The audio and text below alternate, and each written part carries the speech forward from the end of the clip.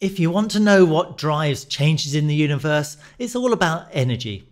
A big part of that is thermal energy, in fact the movement of it, heat.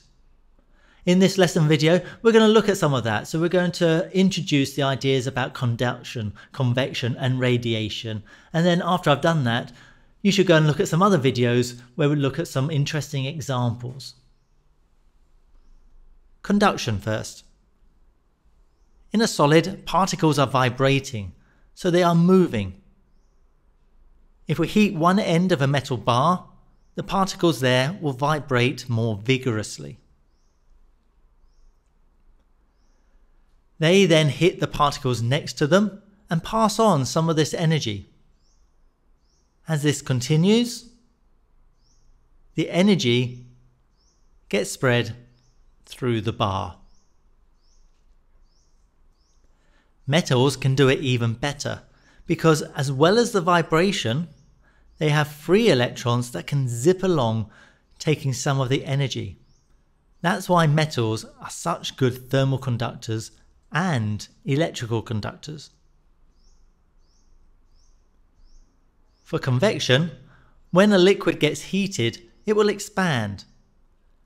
Since mass stays the same, density drops and a less dense material floats upwards.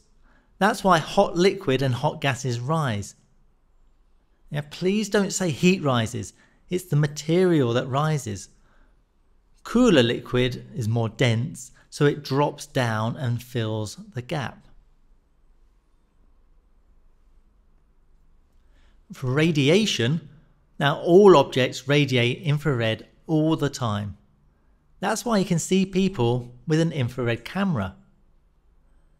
Right now I'm radiating energy to the sun, but the sun is radiating a lot more to me, so we normally just ignore me. You will have noticed that if you go out on a hot, sunny day wearing black, you get hot quicker. That's because black, dull surfaces absorb heat more quickly than white, shiny surfaces. The black surfaces also radiate more, so if you step into the shade wearing black, you should cool down more quickly too.